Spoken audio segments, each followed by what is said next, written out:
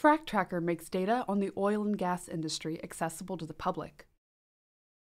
This video is all about how to find data on FracTracker.org, including how to locate FracTracker's data sources and original datasets, and how to request data from FracTracker to support your work towards clean energy solutions.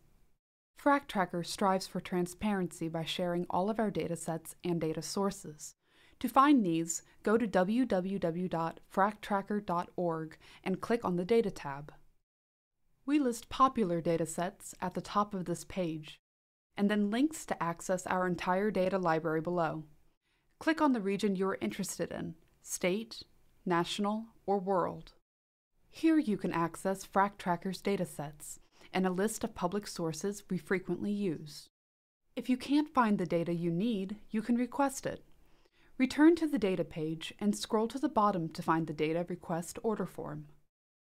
You can request custom datasets in the form of graphs, spreadsheets, mapping files, and other formats to support your own research towards clean energy solutions. You can also ask for specific statistics, such as how many oil and gas wells are in my county? How many wetlands does this pipeline cross? About what percentage of the population near this power plant have limited English proficiency? FracTracker also shares all of the datasets we use in our maps and articles.